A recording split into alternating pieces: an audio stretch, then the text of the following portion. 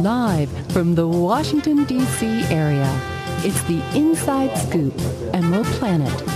All the ecology news that our viewers want to know. Now, here's your host, Executive Director of the Emerald Planet, Dr. Sam Lee Hancock. Hello and welcome to the Emerald Planet as we come to you on a weekly basis looking around the globe in 144 different nations, looking for those 1,000 best practices, technologies, services, and products that are making a difference as we move through the 21st century. And also we're looking how we're going to be able to take care of 2 billion new people, yes, 2 billion new people that are proposed to be on the planet by 2050. So we'll have a planet of 9 billion and possibly 12 to 13 billion by the end of this century. And so we have a gentleman that's really actively working on that. He is looking at what's called regenerative agriculture.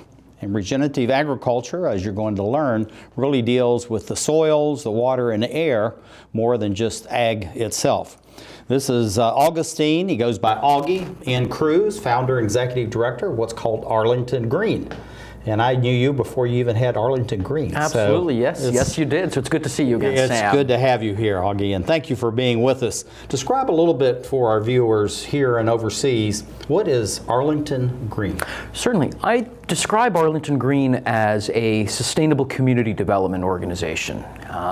What we seek to do is go into the Arlington community, the Arlington, Virginia community, and work with a whole host of local stakeholders on various topics and issues related to building a sustainable, or actually continuing to build a sustainable community in Arlington on a variety of topics, whether it has to do with agriculture, food policy systems, continuing education, and even issues related to workforce development and economic development. That's incredible. There's a lot of activity that's going on through that. And of course, you and I met each other through Bethesda Green. Yes, and we did. There's others greens, and our good friend David is actually working with you guys there in Arlington Green. Yes, he is. And tell us a little bit about what really inspired you. What made you so excited that you just had to have it? Sure. You know, you referred to Bethesda Green, and Dave Feldman, who was a former executive director, actually founder and former executive director, was my inspiration.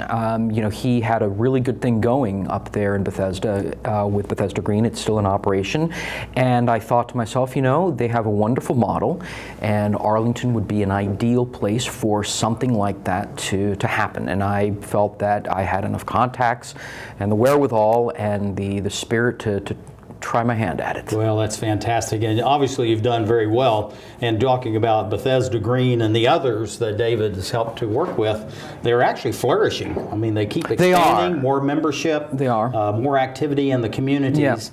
Yeah. And so as far as what's the value proposition for a city area like Arlington, which is in Northern Virginia, the United States, and that has its own unique dynamic. And what's different about Arlington, and what's different about Nova that makes it such an exciting place to create something brand new? Arlington, for those who don't know, Arlington, Virginia is an incredibly progressive community. You know, we are been recently held up as a model of community and urban development. We've got very good local systems for public services and all the rest of it. So I really felt that given the progressive spirit within the community, something like ArlingtonGreen would really do very well. Now, looking at that value proposition, I want to hit on this again before we move on as we're getting into this programming towards this regenerative agriculture. Sure. Because you're in a very urban area, but regenerative agriculture is becoming really a core of urban communities, not only in the United States, but all around the globe. But looking at this value proposition, how do the stakeholders get involved in this? What are some of your stakeholders, and how do they feel like that they are actually gaining value by being involved with something like ArlingtonGreen? Well, no, that's a good question, and that really goes to kind of what you were asking earlier about the unique value proposition of ArlingtonGreen. I like to tell people that we're neither prescriptive nor proscriptive. We don't want to tell anybody what to do and what not to do. What we see ourselves, the role we see ourselves as playing, is a convener. Part of the reason that I wanted to do something like Arlington Green was that I looked around and I saw that there were a lot of disparate organizations and efforts, all working toward making the community more sustainable and better.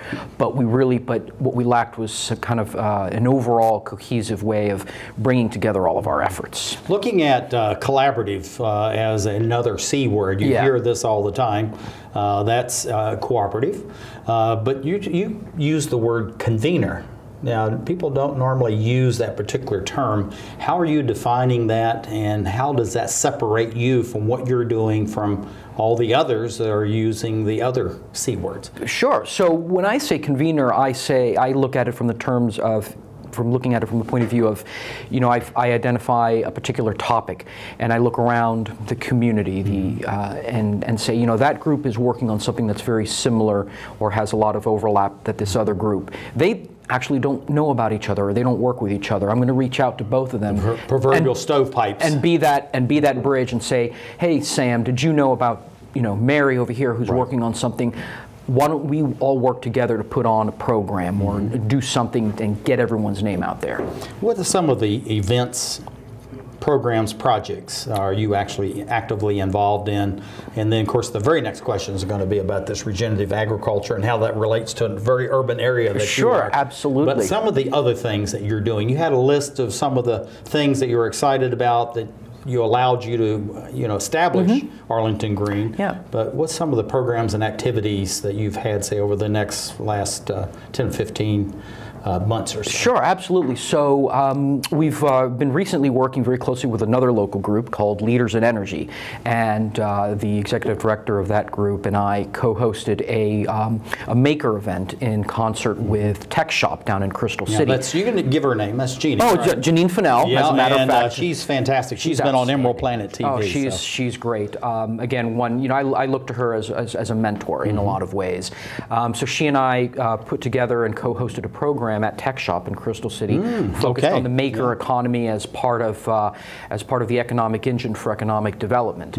I worked recently with a friend of mine who does B Corp consulting on kind of an introductory program, again with Arlington Economic Development, and then as you point out we're going to discuss, Arlington Green co-hosted with the Regenerative Agriculture Sector Accelerator, that's a mouthful, on an unconference dealing with regenerative agriculture. Now, what is an unconference? I've been hearing this more and more in the last few months, but now it's becoming vogue. But, yeah, what is it? My partner David Witzel, who you'll be interviewing in a moment, I think cringes when I say that on paper it sounds like chaos. And what it is, it's a meeting whereby the attendees are the ones that set the schedule. They're the ones who decide at the beginning of the day what the breakout sessions are going to be. And what this does is it really encourages people to contribute because it's their meeting and they're going to get out of it only as much as they're going to put into it. So you're a facilitator. You're this convener, but you're really facilitating this. So you have the schedule, you'll have the facility. Yes. You make sure to take care of all the logistics as far as meals and all those things. But they're going to come in and then who knows what direction it may actually take, but it's the dynamic of the group. And that's a perfect word to use. It's the dynamism that an unconference engenders and really encourages, because you've got all these people coming in at the beginning of the day and they're not being led in any one particular direction or another. It can be a little intimidating, as I said, on paper, but it really works like a charm, and what it does is it really encourages that interaction, that sense of collaboration and networking. Now, looking at this regenerative agriculture, the United States, we think of its vast vistas as far as the land is all that concerned, and people are living out in the countryside. We're 80% urban. And we're one of the highest urbanized societies on the planet, even though we're now moved well beyond 3 million people, 300 million people. So why regenerative agriculture in something that's a very urban area where you have your location with Arlington? Sure, absolutely.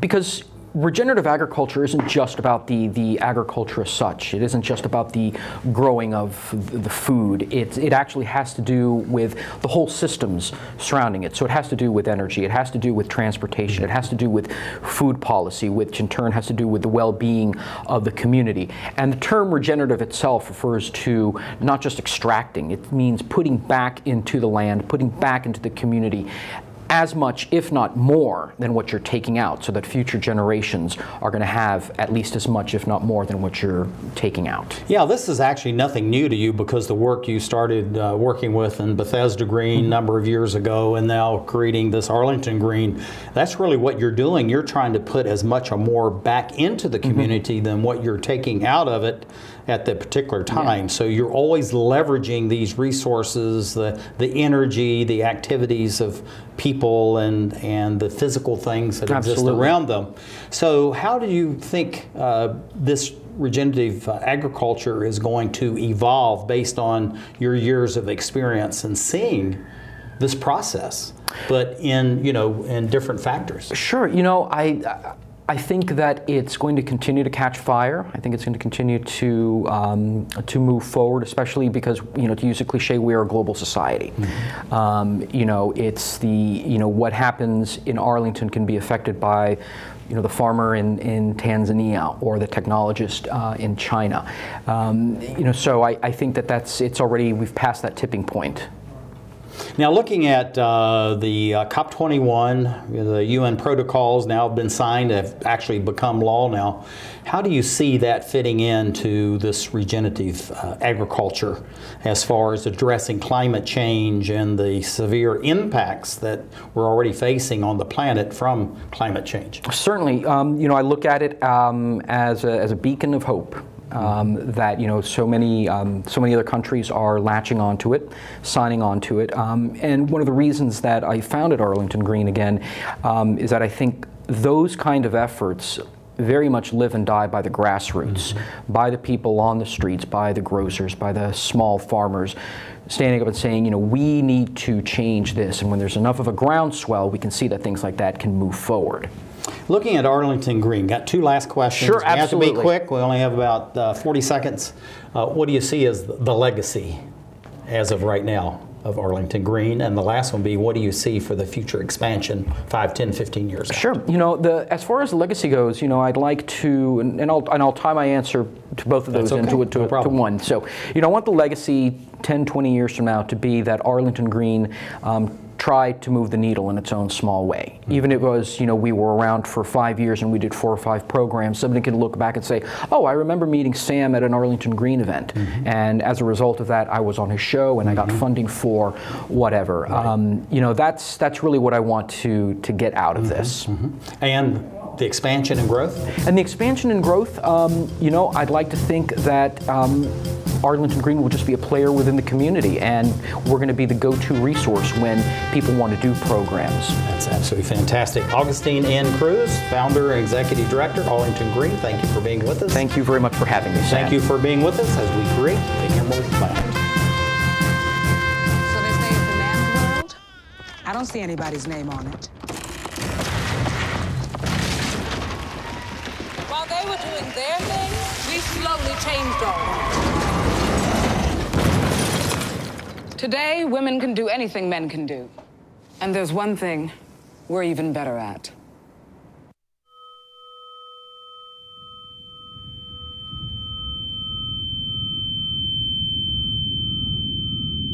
Open enrollment is back. Enroll Virginia wants you to get covered for 2016 and beyond.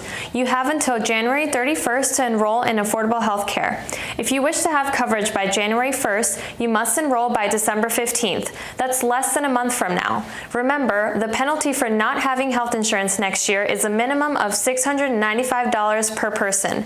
Don't think twice about it. To find an enrollment event near you or to get free help with the application, visit our webpage or give us a call. El periodo de inscripción ha comenzado. Enroll Virginia quiere que tú y tu familia tengan cobertura médica este próximo 2016. Tienes hasta el 31 de enero para inscribirte. Si deseas cobertura desde el 1 de enero, debes inscribirte antes del 15 de diciembre. Recuerda que si no tienes cobertura el próximo año, te multarán una suma mínima de $695 por cada adulto.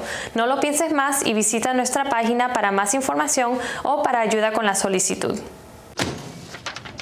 Hey, Hard, what's this? That's my resignation letter. You're resigning. Why? Because you're constantly ignoring me. You're half as active as you used to be, and you read stuff like this. You've been putting me under a lot of pressure lately. That's why I'm ready to quit. I forgot. I'll do better. Please, don't quit on me. Okay, but remember, it's not what you say, it's what you do. Listen to your heart. Don't let it quit on you. Let's go for a walk. Uncontrolled high blood pressure could lead to a stroke, heart attack, or death. Get yours to a healthy range before it's too late.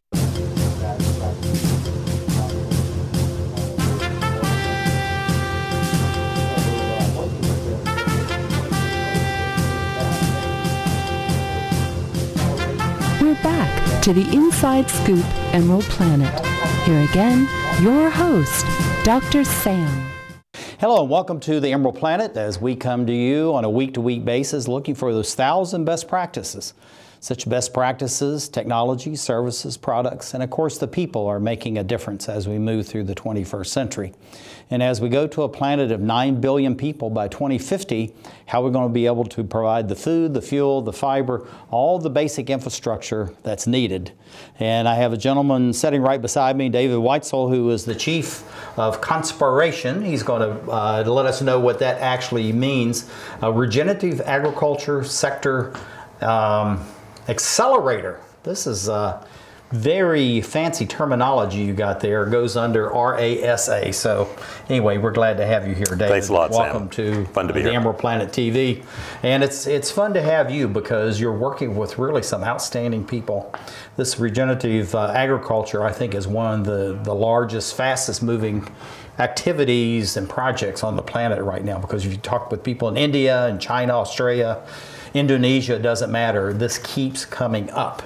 So looking at, tell us about your title, what that actually means, and then also the meaning as far as just the name of your organization.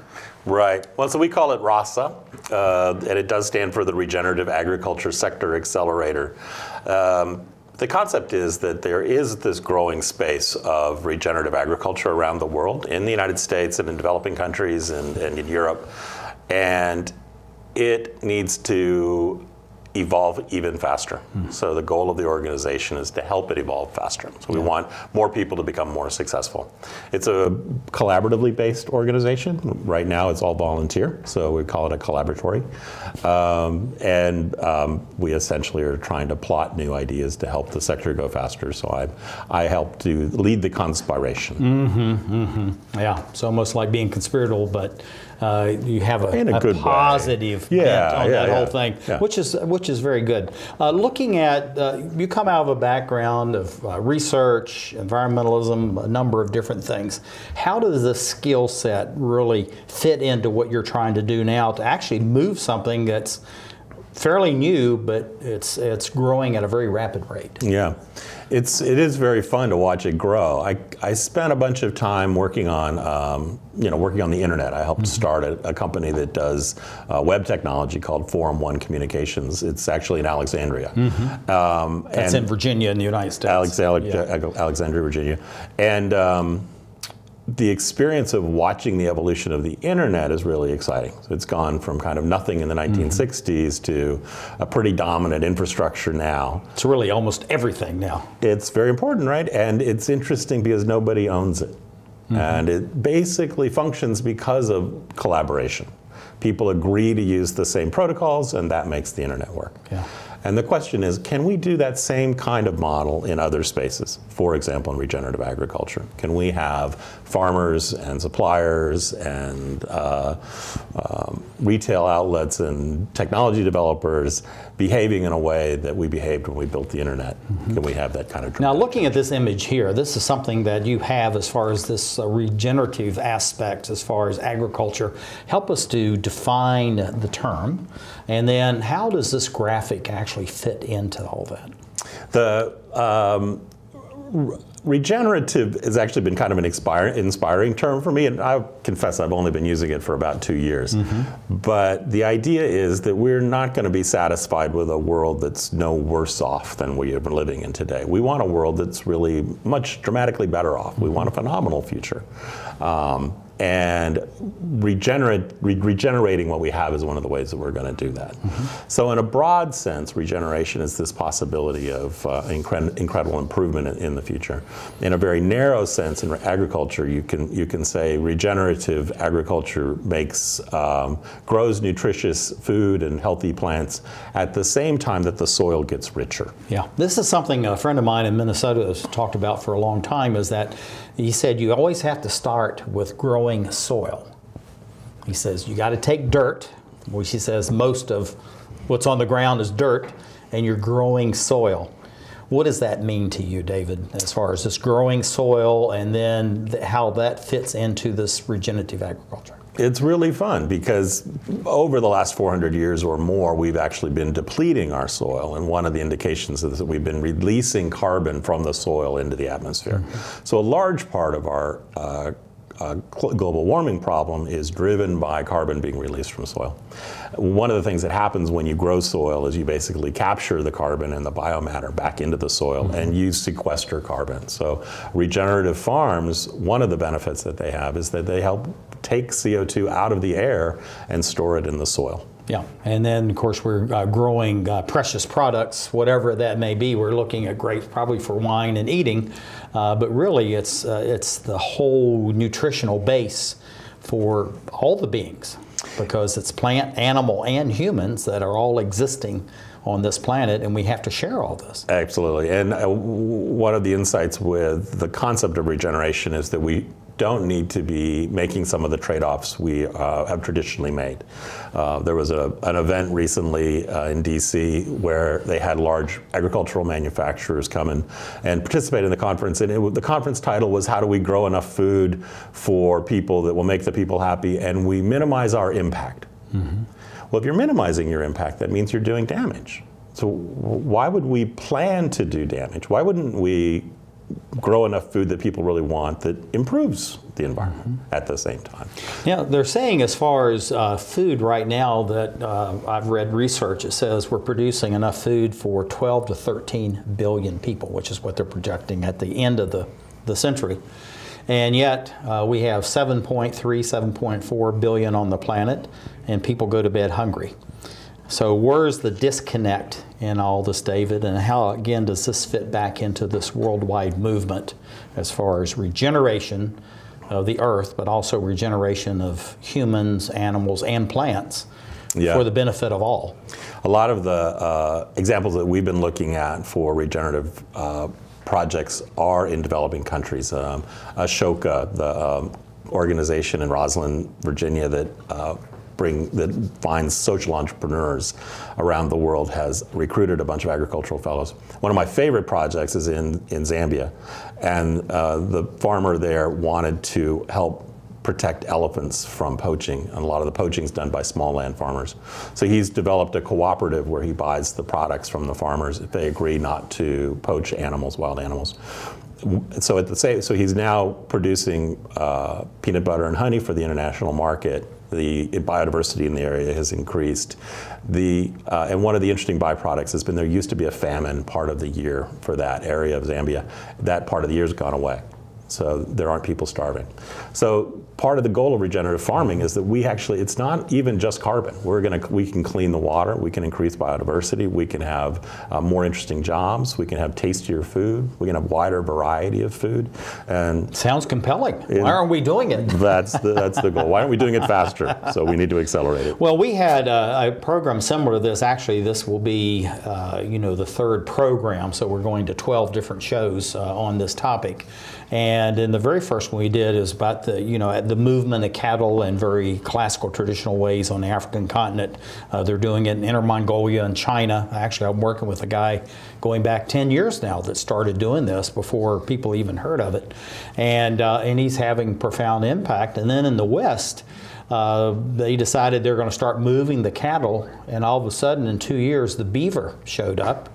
and they had a stream that had been dormant for over 15 years, all of a sudden started, quote unquote, sprouting water.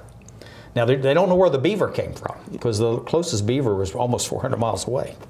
So how does this all work together? Because almost all this seems like magic.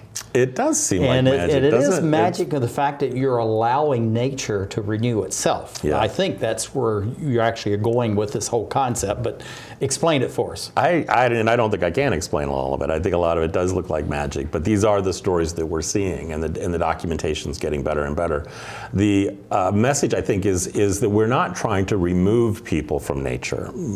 We belong in nature. We're part of nature. And so there is problems with our model that we can somehow control it or determine the direction of it. So I think we need to think farther ahead. I talk a little bit about the idea that we are in an Anthropocene. We're in an era that's kind of determined by mankind, and we've been doing it by mistake. We've been doing it in denial, and what we really need to do is do it intentionally.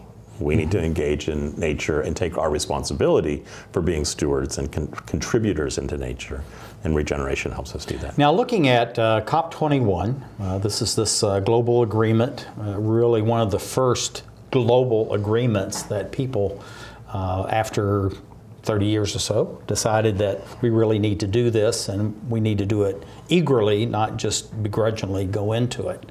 So how do you see that impacting on this regenerative agriculture movement, but how do you see regenerative agriculture impacting on the United Nations, its functions, and the agreements that are coming out of this? Because these agreements now are coming, faster and more of them, but mostly in very positive ways, it seems like. It does seem like they're making progress, and progress that people were betting heavily against.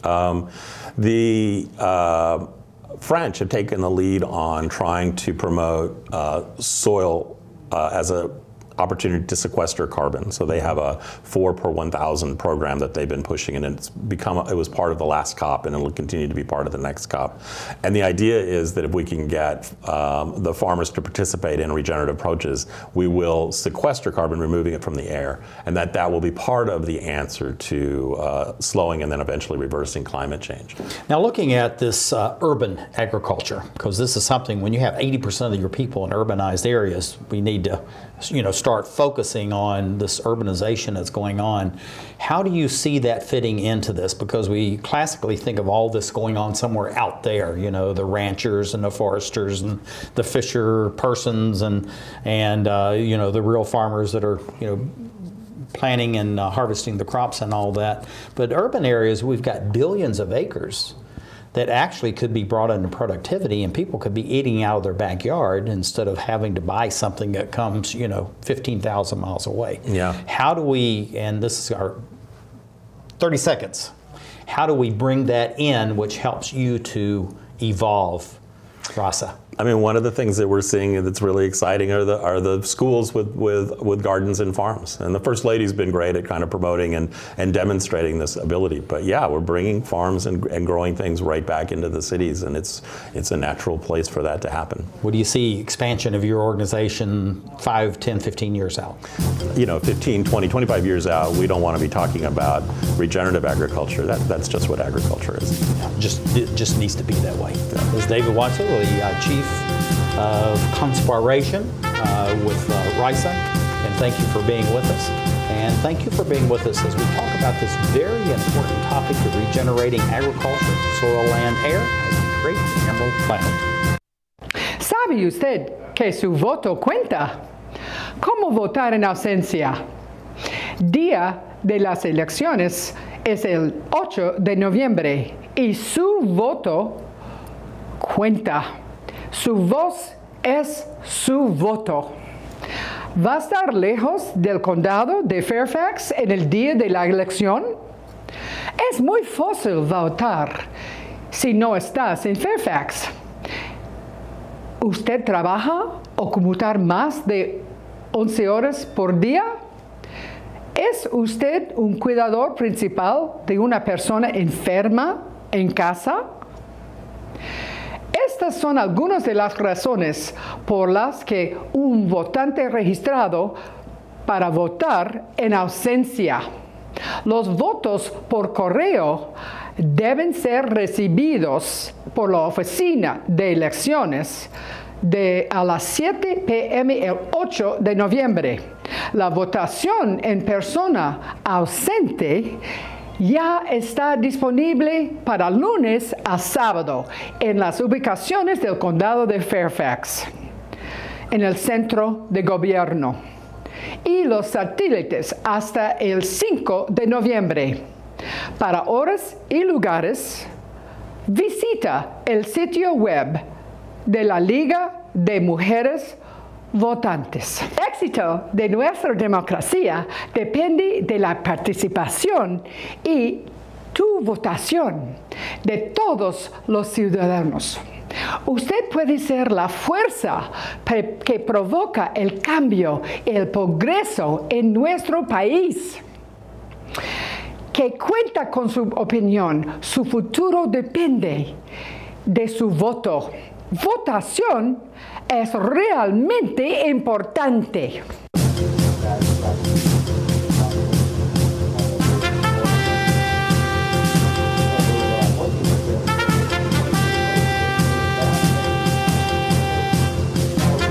We're back to the Inside Scoop Emerald Planet.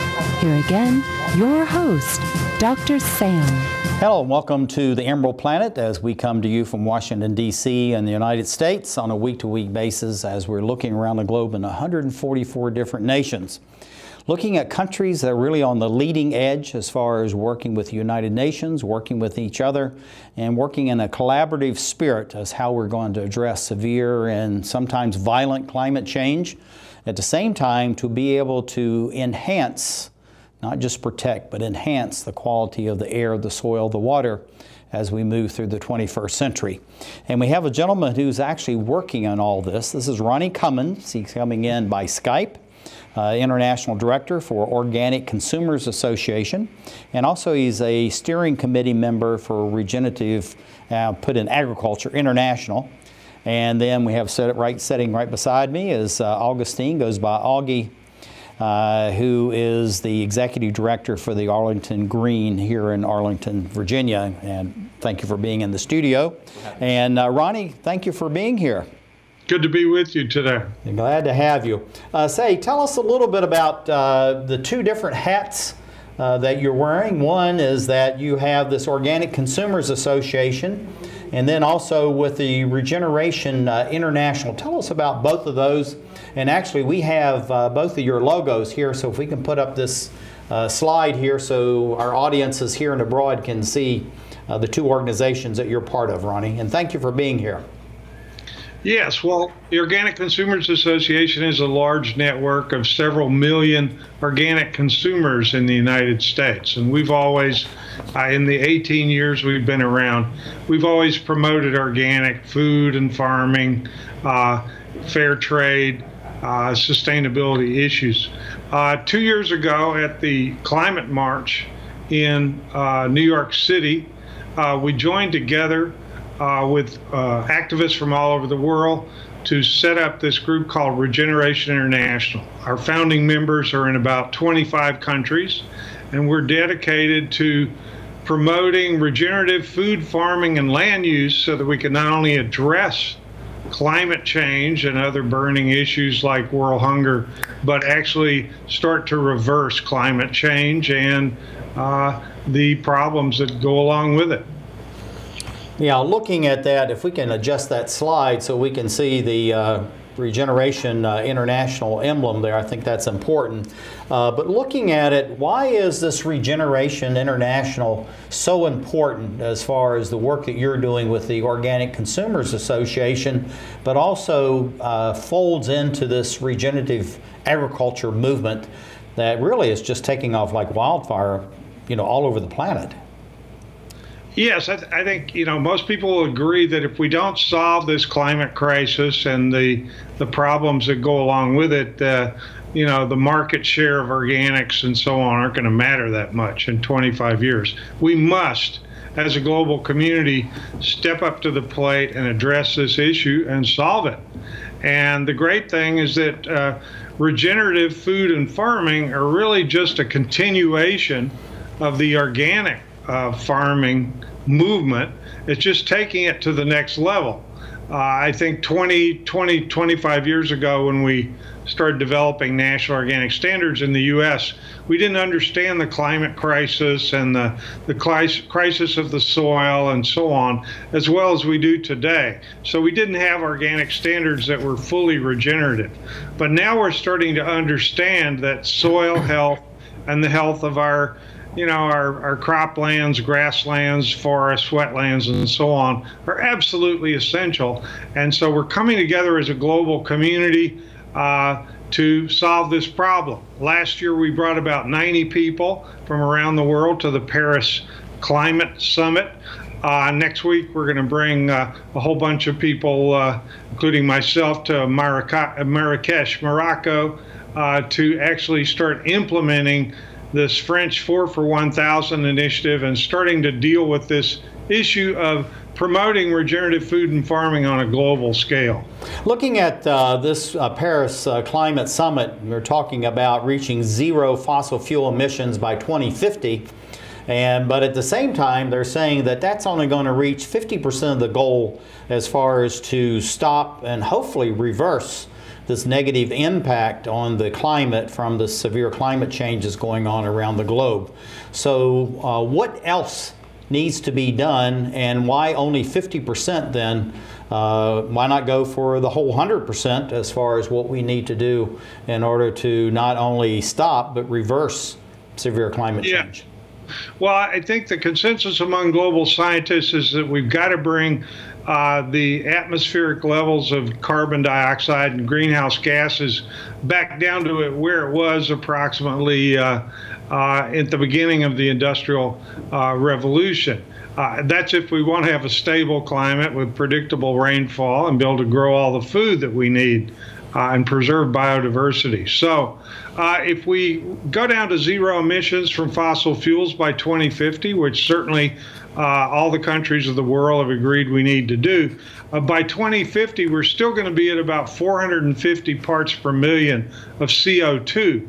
And the consensus among scientists is that's 100 or 150 parts per million higher than what we will need to arrest the melting of the glaciers and the polar ice caps, the rising of the seas, the advent of more and more violent weather, more and more droughts and that. Yeah. So we need to not only stop putting greenhouse gases up into the atmosphere, we need to draw down a significant amount, around 250 billion tons optimally, that are already up there.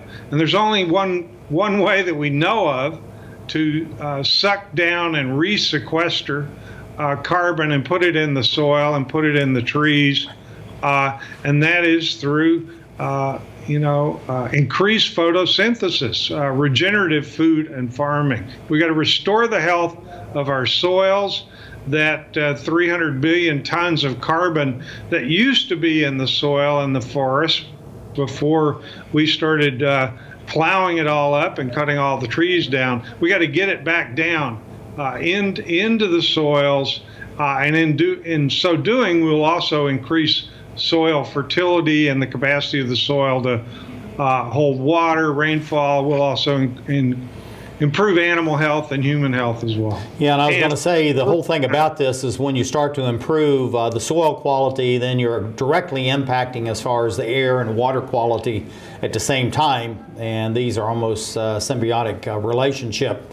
But we're doing very well with our Skype connection. Thank you, Ronnie. So Augie, why don't you ask the next question? Absolutely. And Ronnie, it's good to see you.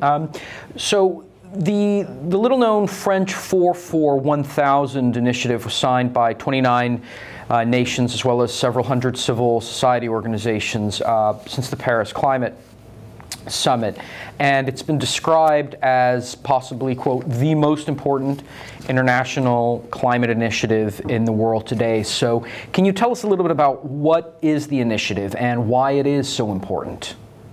Yes, I mean, it was signed last December 1st at the Paris Climate Summit in France. It didn't get a lot of publicity in the mass media, but it is extremely important. When we did a teach-in at the National Press Club in Washington, D.C., in March and in April, of last year, and October the previous year, we had a very interesting gathering.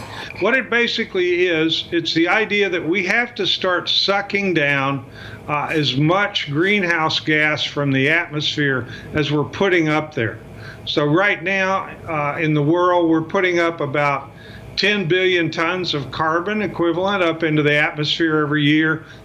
The oceans and the soil and the forests are sucking down about 3.5 of that billion. So we got this net increase every year of greenhouse gases in the atmosphere that are heating up the planet, and we've got to stop doing that. And the brilliance of the French plan is just its simplicity, that if you look around the world at farmers who are farming regeneratively, ranchers who are grazing their animals regeneratively, programs of reforestation and preserving of wetlands and restoring damaged landscapes, we easily can start to suck down and re-sequester in the soils and the forests as much as we're putting up there. And as we continue to reduce our fossil fuel, that is the amount that we're putting up into the atmosphere, we will actually have a net decrease in the amount of carbon dioxide and other greenhouse gases in the environment. So there is no other way if we're going to get safely back to where we need to be in terms of climate stability and preserve all of our soil from being eroded and degraded, and this violent weather that's already disrupting crops and threatening mass starvation around the world. I've been using much of the language that you're using, even the arrest aspect. In other words, arrest the severe climate change and try to reverse. Many people have kind of chided me on that, and I'm glad to hear that there are others thinking in the same way, because we have to get very busy at stopping where we are and then start reversing back to the old norms 50, 60, 70 years ago. And that's where we need to be in all this. But you have a very simple motto, and I like this. This goes to the concept of the French and simplicity. But with your Regeneration International, cool the planet and feed the world. I'll say it again, cool the planet, feed the world. And we only have about less than a minute to do all this, Ronnie. How are we going to do that? Okay, well, you look at the world, we've got about 4 million acres of cropland, we've got about 8 or 9 million acres of rangeland, and 10 million acres of forests. We have to start sequestering carbon in all these areas. We can do that as demonstrated by, 5 to 10% of the farmers and ranchers across the world are already doing this.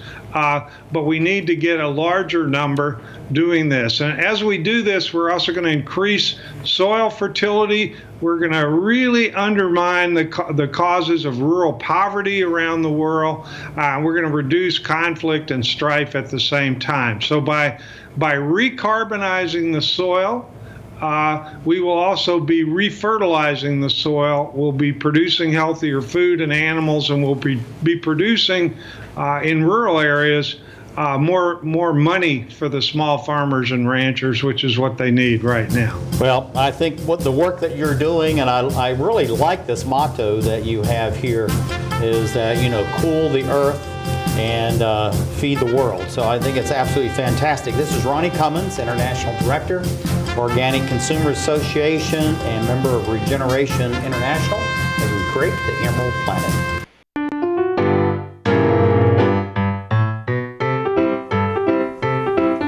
There's more than just books at the library.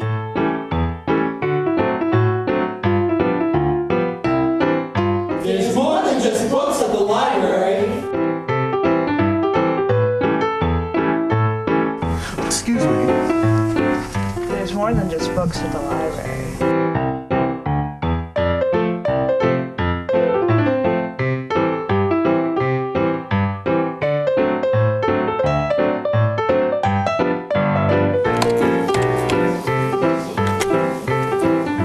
Il y a plus que de livres à la bibliothèque. Hello. You have a lot of great books here today. You know there's more than just books at the library. I know. There's more than just books at the library. I don't want to be hooked to a machine. I want all the medical treatment available to me. I wouldn't want my family to have to make this decision. My doctor knows what's best for me. An advance directive is your life on your terms. Talk with your family. Decide what's right for you. Then put it in writing. Documenting my wishes today means my family won't have to make heart-wrenching decisions later. To learn more, visit www.putitinwriting.org. 1,200 American youth run away from their homes every day.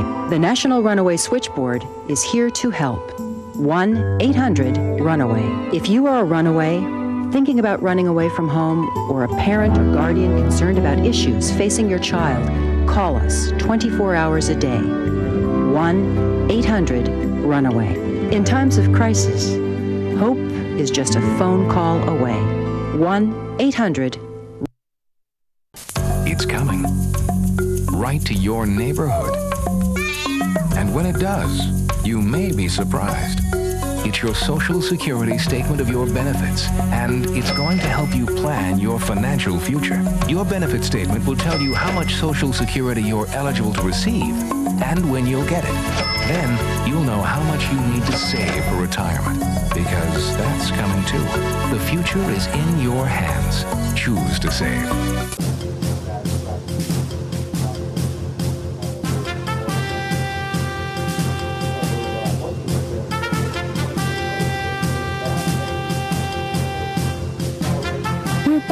To the Inside Scoop Emerald Planet. Here again, your host, Dr. Sam. Hello and welcome to the Emerald Planet as we come to you on a week-to-week basis from Washington, D.C. in the United States as we look around the globe in 144 different nations looking for those 1,000 best practices, technologies, services, products as we move through the 21st century. And as we're moving forward, how we're going to actually enhance the quality of life for the some 9 billion people that will be on the planet by 2050. Not just to exist and not to be subservient to, the moneyed elites around the globe, but those that actually can use and grow and prosper wherever they may be in the over 214 countries and territories. And that's really what we're talking about as far as this regenerative agriculture. And also we have someone that's coming on to give us a very unique perspective. This is Sara Evans. She's the founding director of what's called Accelerating Appalachia and Prosperity Collective. I like that name. And David Witzel, who is the chief of Conspiration, in Regenerative Agriculture Sector Accelerator. That's quite a name that you have there. That's gold-plated for sure. And thank you for being in the studio with us, David. Thanks. And Sara is coming in by Skype. And Sara, I believe you're here. I am here. Okay, Sara, it looks like we've all disappeared off of our set here, but we're very much alive and well. But anyway, talking about this Appalachia, Accelerating Appalachia. Tell us about that. What is that and why is that important? I know well Appalachia. I'm from that area and it's a very important area of the United States. So tell us about this Appalachia Appalachia Accelerating and then also this Prosperity Collective. I'm trying to get all these names in proper order here. Go ahead. Sure. Good to know. I think you're from Blacksburg, if I'm That's not mistaken. Correct. Southwest Virginia. And I'm Skyping in from Kentucky. Accelerating Appalachia is a nature-based business accelerator. And what we mean when we talk about nature-based businesses, these are businesses that are solving for our basic needs of food, clothing, shelter, and wellness. But they're solving in a way that is regenerative of the people that they work with, as well as the nature of our region. And so we're absolutely focused on regenerative agriculture, but it's a bit broader because Some of our businesses are, for instance, forest product companies. Right. Who are sustainably or regeneratively harvesting, actually putting back into the ecosystem in ways that is not often done with current practices, for instance, in the building industry. Tell us a little bit about, Sara Day, about Appalachia, you know, in quotation marks, because it's a long way from New York all the way down into Georgia. So that's a long string as far as Appalachia is concerned. Appalachia. And then how that area really is unique and different, because roughly 80% of the population in the United States live in urban areas.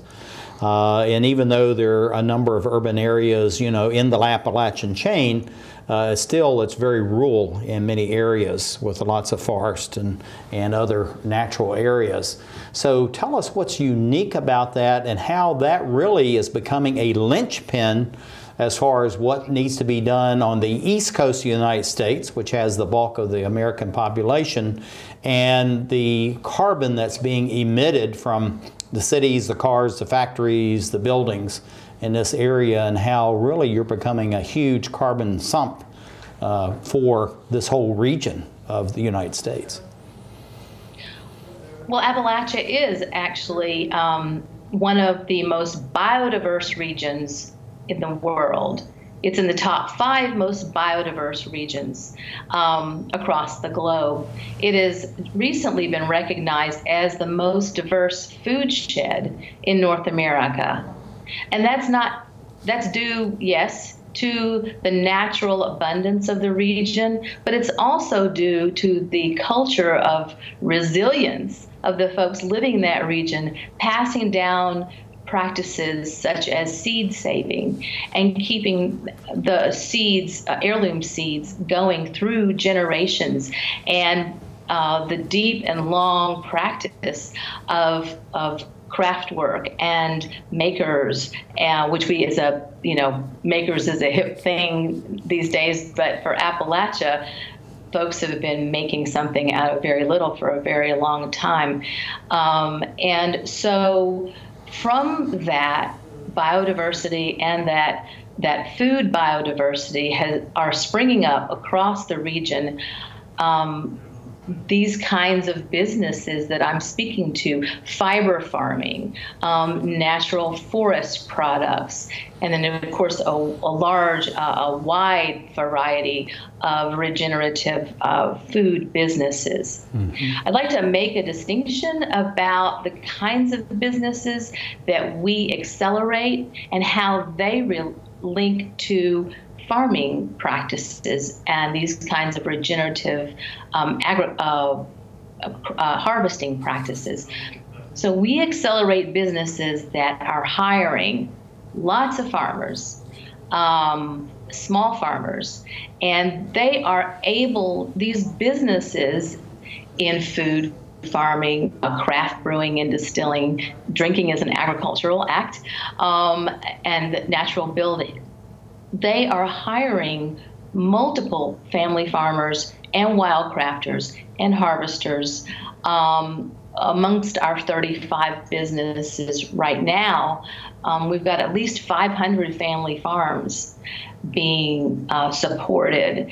And so those businesses can influence the practices of the farmers because they're their customers. Mm-hmm. And so some of the farmers are using regenerative practices, some are not yet, but we can help them get there. We've added in a new component, a holistic management component to our agenda, to our curriculum, values-based metrics that are passed along to the businesses through our program, and then that can be passed along to the farmers. Well, Sara Day, it sounds very exciting, and you really brought this out because being from that area, you're talking about how this is very new, but it's been there only for the last 400 years, as well as people move from the coast, into the Appalachian chain and across, and moved across the United States, the continent. David, it looks like we're doing very well for our Skype. Why don't you ask the next question, please? Thanks, Sara Day. It's great to see you. Hey, David. Nice to see you. And I know that you've been doing, you spent some time in California, if I recall correctly, and you are doing some cross-fertilization here. You're sprinkling a little bit of Silicon Valley pixie dust in the Appalachian region. Can you talk a little bit about what an accelerator is and how you're making it work? What kinds of things are you doing? Sure, thanks for that. And that is true. I was in the Bay Area for 8 years and several years in the DC area. I'm a wanderer, an explorer, but I'm a 6th generation Kentuckian, so it always calls me back. So an accelerator, just a typical accelerator, is one that is it came out of Silicon Valley, I believe, and it's an intensive program for growth stage or startup businesses, and generally is focused on tech and businesses that are designed to grow quickly, 3 to 5 years, sell, investors make a chunk of money, as do the founders, and everybody goes home happy. That's the idea behind the typical accelerator. We are definitely not that typical accelerator, although we are focused on on businesses that are in growth, because we really want to help these businesses overtake the economy quickly. We think we need to quickly move into regenerative agriculture practices and these kinds of business, regenerative business practices. So we are focused on that in a fast way. It's a program that it spans 12 weeks, but it's actually 10 intensive days held in 2 to 3 day workshops. And we take our entrepreneurs, and by the way, we have an application process. We generally get 80 to 100 applications for 10 slots. And they come in from all over the globe. Just to add that note that we are expanding to work with entrepreneurs also from outside the region. That's fantastic, Sara Day. Looking at this whole thing as far as abroad and going way beyond the Appalachian chain that you are, what are some of the unique things that you believe can be replicated in these communities, and then what's some of the things that you feel like that needed to change to make it more adaptable to communities not only in other areas of the United States but overseas as well, because today everything is becoming internationalized no matter where we are and what we're doing. Right. 15% of our applicants are from outside the country, and we are working on our model so that it is something we can make available. It can be taught, and we can train the trainers, and that communities can pick this up and work with nature-based businesses in their region. So actually, we're right in the process of making this a replicable model that we can make available out across the globe. Yes, I'd love to travel a bit. I do always love that, but more so than that is making sure that you've got the stakeholders in that community that get it, that want to make it happen, and helping them to make that happen. Well, looking at it, it looks like we've absolutely run out of time. This is absolutely fantastic. Sara Day Evans, Founding Director of Accelerating Appalachia and Prosperity Collaborative. That's a fantastic name, almost as long as yours there, David. David Witzel, and with RASA. And thank you for being with us. David, thank you for being on Emerald Planet TV as we look around the globe to create the Emerald Planet.